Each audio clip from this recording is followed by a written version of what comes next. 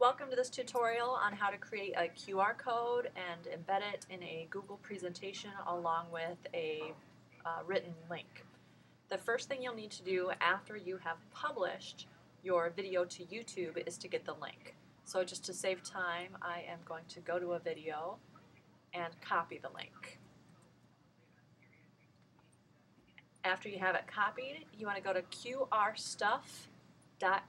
Looks like this.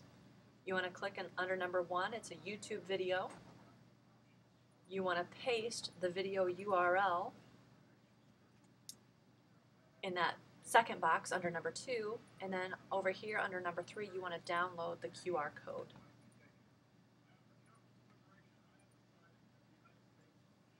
When it's downloaded, it will pop up here down in the bottom left. If you open that, it brings up this image. What you want to do is do a screenshot, so that as a Command-Shift-4 and drag just over the QR code, make sure you get all the corners in there, and release, and that will put it on your desktop.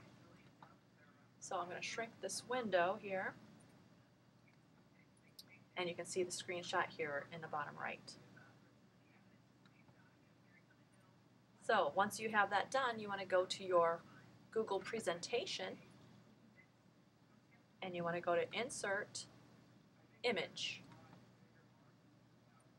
Then you can just simply drag that screenshot into that box. It'll turn blue, and it will upload the image.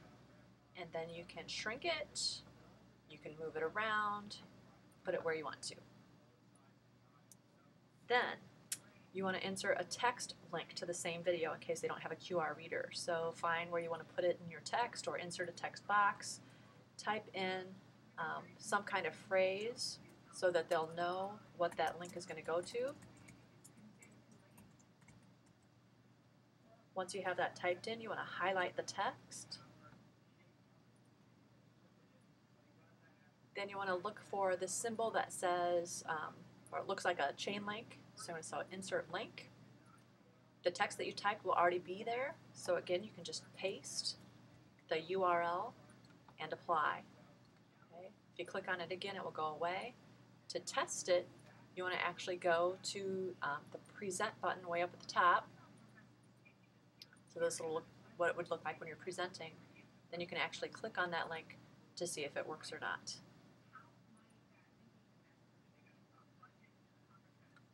And that's all you need to do.